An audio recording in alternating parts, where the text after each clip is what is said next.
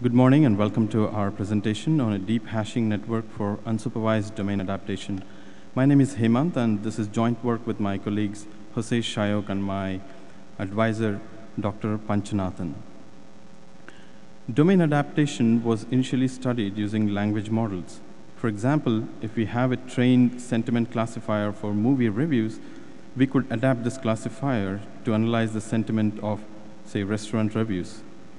In unsupervised domain adaptation, we have a labeled source dataset and an unlabeled target dataset.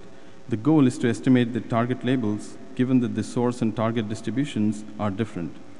Domain adaptation in computer vision is studied using different datasets. For example, object recognition of images without a background versus images with a background.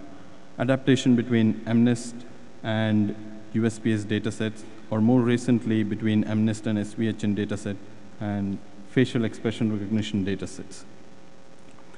Given a target data point, we would like to assign it a label based on the average similarity it has with k nearest neighbors in each category.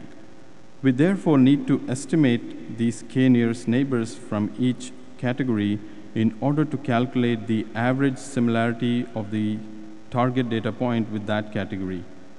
However, estimating the k nearest neighbors could often become inefficient or a brute force search as the dimensionality of the features increases.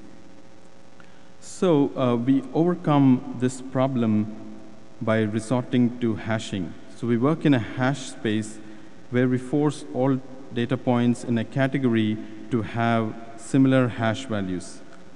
We then sample any of the k points, thereby avoiding a nearest neighbor search. The Hamming distance between a pair of hash values is related inversely to their dot product. We therefore use the dot product as a measure for hash similarity. We implement the domain adaptive hash network using the AlexNet as a base network and fine-tune it. The network outputs hash values in the last layer. Every batch has both source and target images. The network minimizes 3 loss functions. The maximum mean discrepancy measures the difference between 2 distributions. We use the MMD to align the features distributions of the source and target in the fully connected layers of the network. Here, we deploy a linear online variation of the MMD to estimate the distribution difference over batches of data. The supervised hash loss is estimated only for the labeled source data. The loss ensures category-sensitive hashing, where all the images belonging to a category end up with very similar hash values, and images belonging to different categories have different hash values. The third is a unique loss for the unlabeled target data.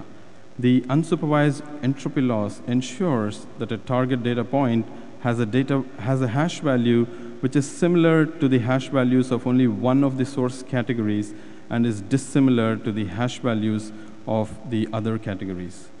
One of the contributions of our work is also a dataset for domain adaptation. There is a need for new datasets in domain adaptation. We therefore introduce the Office Home dataset containing images of everyday objects. It has 4 domains: artistic images, clip art images, product-like images without a background, and real-world images with a background. There are 65 categories in all with nearly 15,000 images. Thank you and welcome to our poster.